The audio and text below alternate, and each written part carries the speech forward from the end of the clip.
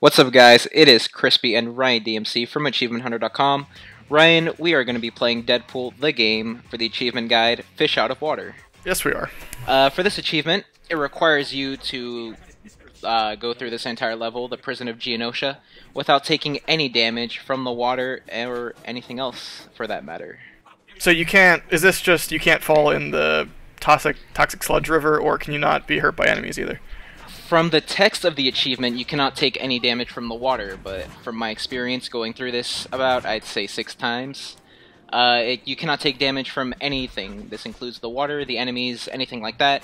As you can see clearly, even from this part right here, you can see that my health does take one thing of damage, and I end up having to reload the checkpoint and do that all over again. I do that about 3 times in this video. Other than that, you don't actually see it in the video, you just... You don't slice clearly it together, see right? it, but right here you'll see right there the quick load screen. I skipped through it pretty quick. This video is sped up ×4, so I just wanted to glaze through that. It'll take you about 5 minutes to pretty much get through this. From just this video, you haven't played Deadpool. What do you think of it so far? I have not. You know, I'm not a big comic book reader, but I mean, obviously I know who Deadpool is. I've seen gameplay of the... What the hell is that?